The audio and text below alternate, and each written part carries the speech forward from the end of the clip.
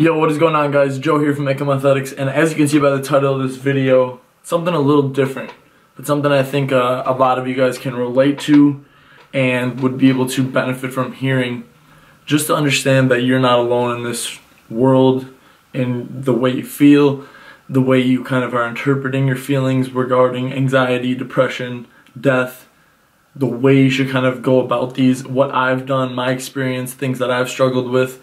I just want to go into that a little bit because I think there's a lot of things that I utilize in my own life that I think can help you guys at least gain some perspective. Now, I'm going to preface this whole thing by saying I'm obviously not a therapist. I'm obviously not someone who is an expert on this. I don't feel like I'm able to prescribe anything to anyone in terms of even just techniques or anything like that. But what I'm saying is this is stuff that's worked for me through my struggles, and I think that this could help and at least, like I said, give you some perspective change that really, I think, is the biggest difference in whether or not you're going to continue feeling the way you do down that negative snowball effect, or whether or not you can kind of change things based on the way you think about life and the way you see your situation around you. And I guess starting out, guys, depression has been something that I've always felt like it's kind of looming in the background. I've never really been super depressed. I've never really been at a point where I feel super depressed, where I'm able to say that I'm depressed or I'm in a depression. I'm thankful that I've never had that down spiral of negative emotions when it comes to depression. Now, anxiety, on the other hand, is something that I've always dealt with.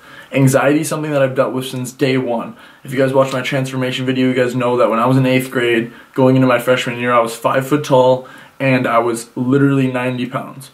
So I was always short, I was always small, I was always told that I was small, and I knew it. So I was very insecure about that. Before I even knew what anxiety was, I think I was insecure about my size, insecure about things like that. Growing up, my family was great. I'm not going to sit here and say that my mom and dad didn't give me every single thing that I could possibly want, and food, clothing, roof over my head, always cared about me more than anything.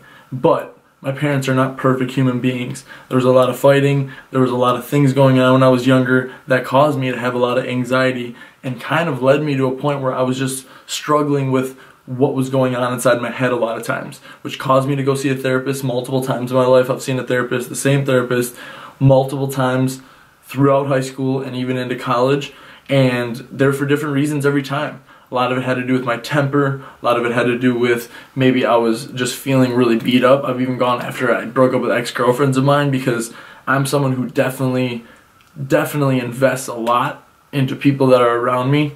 And when someone who I've invested a lot of my time in, and I've really felt like I was gaining some loyalty through, if something doesn't go right, and I'm not going to get into details, but whatever that problem is, that is something that I take really hard. And for me, I'm a very big grudge holder, and it's not something I like, but it's something that causes me to struggle long term with a lot of things that I have dealt with in my past. And one of the big things that I think you really need to understand is a psychology term. And what it is it's cognitive reframing. Cognitive reframing essentially is the ability to look back at a past event, usually a negative past event, and see the positive spin on it. And it might be a very, very small positive spin, but at the end of the day, that positive spin is going to be what gets you through feeling those negative feelings and start to look at that little positive every time you think of that situation. So for instance, a breakup. What can you learn from that breakup? Because breakups are horrible, especially long-term ones. If you're in a long, deep relationship, what is the positive out of that you can take away? What did you learn from that negative experience that somehow is going to better you today as the person you are now? A divorce. Let's say your parents get divorced. What is the positive outcome out of that? There's plenty of times when my parents probably could have got divorced, and they probably should have, but money was the reason they didn't. It was too stressful. It was overwhelming. And think about it from that perspective. If you're getting a divorce, there's very few positives from that. But if you're the person who's in that divorce, I guarantee you there's some big positives that are coming out of that. It's just about how you're looking at it. And what I'm kind of getting at here, guys, is the overarching theme I want to mention is the perspective you're looking at each situation with and the way you're living your life is going to be huge for your success right now and your success going forward. There's definitely points in time where I'm doubting myself. I don't even know who I am. I'm trying to figure that out. But the big things that I've found really to help me is doing things spontaneously, doing things that I've never done before, traveling by myself, going to the restaurant by myself, eating by myself, reading, doing things that I haven't done before that really put me outside of my comfort zone. And it's so cliche, but when you're outside of your comfort zone, you start to learn about what you really love to do, what is pulling you, what has that force that's driving you towards it that you always are feeling within yourself, because chances are there's something there. And if you're not able to find that, you need to just stop and slow down and listen a little bit more to who you are as a person. Stop listening to outside factors, stop letting them control what you want to do, and allow yourself to just do what you want for once and see if you actually notice a benefit from that in many ways. See if you start to excel with what you're doing. See if you start to enjoy your life a little bit more. See if you have a little bit more happiness day in and day out. One thing I really understand, and I really want everyone to understand, is that we are not on this planet forever. 2 of my best friends have lost their parents very, very close to me. Now, this isn't like losing my own parent, but I think in a sick, twisted way, in my selfish manner, it's taught me a lot. And by no means do I ever wish this upon anyone. But at the same time, what it's made me realize is that literally things can be gone in an instant. Like I said, 2 of my best friends lost their parents. One, their dad to cancer, one, their mom to cancer. Both while I was in high school. And being someone who's that young, seeing something like that happen to people who are very close to me, people I would consider my best friends, people I love and care about, and also the people that they lost were people that I knew directly, people that I did love and care about too. And it's not the same at all, but what it allows me to understand is that you need to be strong through it all. There's times where you can absorb what's going on. You need to grieve. You need to explain how you're feeling, what's going on inside of you. But at a certain point also, you need to keep on keeping on, because whatever's going on, whatever's happening, the world is going to be moving on, and you need to just understand what happened here and see that for what it is, instead of just living the rest of your life thinking, oh, yep, another day, yep, gonna have another one tomorrow, and the next day. No. Change your perspective from situations like that and understand that when we are here, it is a special, special thing. It's a miracle in itself. So when you have another day that you wake up and you feel the energy that you feel because you're freaking alive and you're breathing energy, you're breathing oxygen, you're not breathing energy, you feel energy.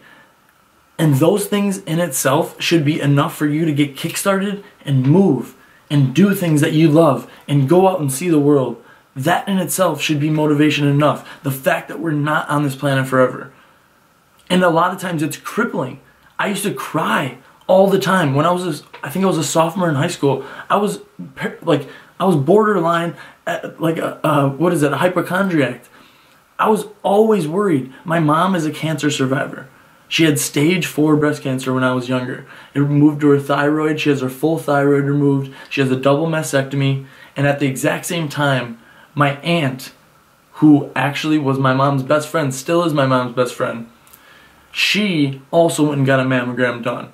Turns out, my aunt had cancer at the exact same time my mom did. And what was the craziest part of this all for me is I was a 5-year-old kid, and I didn't know anything other than my mom was sick. But as I got older, I started to realize that, holy shit, my mom could have not been here for my whole life. From the point I was 5 years old on, my mom could have passed away, and I could have grown up without a mom.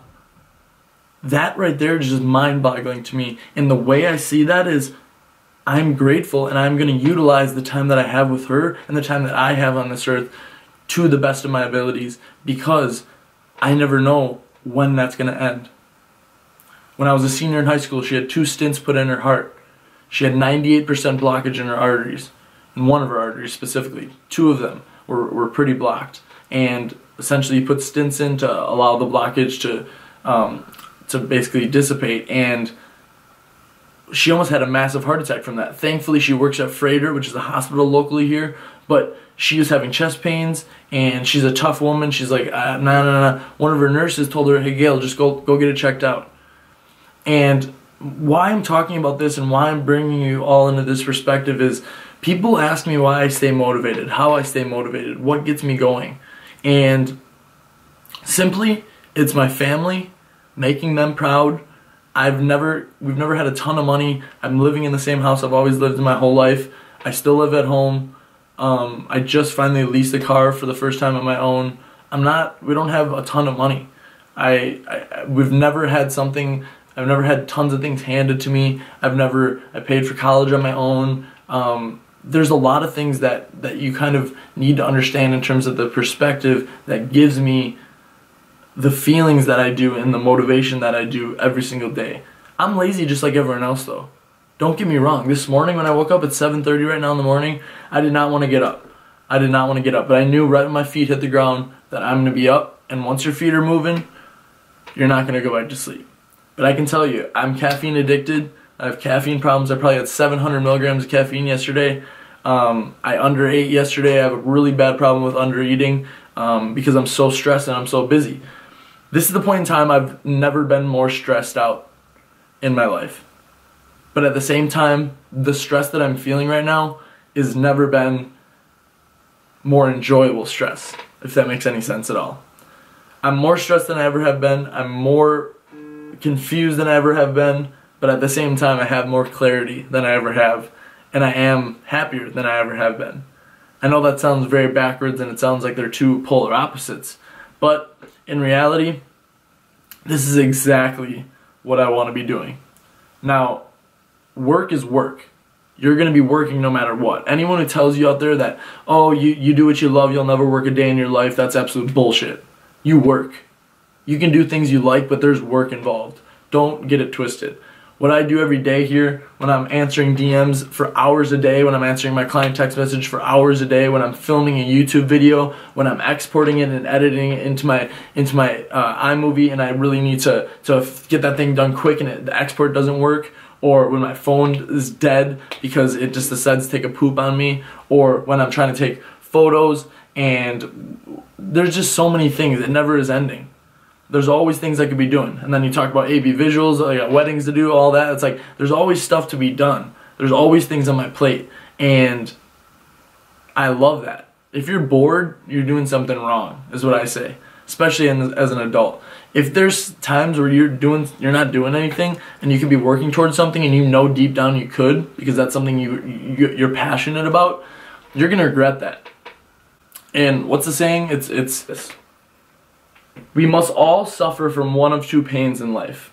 The pain of discipline or the pain of regret. The difference is discipline weighs ounces, while regret weighs tons.